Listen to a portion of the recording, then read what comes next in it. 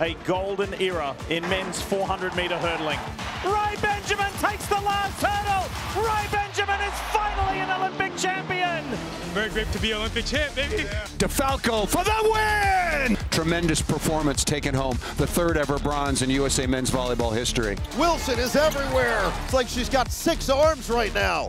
It was the U.S. dominant start to finish, and the quest for 8 straight gold very much alive and well in Paris. Trying to finish this in short order, and there it is. Helen Maroulis. 24 seconds. The race for gold is on.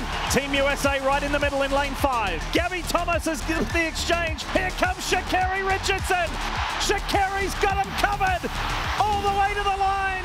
USA wins gold.